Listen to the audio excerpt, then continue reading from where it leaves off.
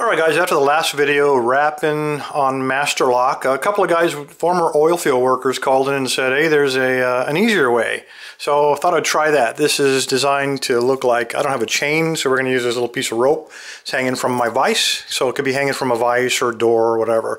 It is a new master lock. There's no modifications to it at all. Let me lock it up so you can see the top. So completely new. So let me align this. In order to do this one, all you need are two heavy objects. You can use frozen cans of beer, or you can use bricks or rocks, and I'm in the lab, I'm going to be using a couple of hammers. And all you need to do is align your hammers along the side, and this just takes a little bit of coordination.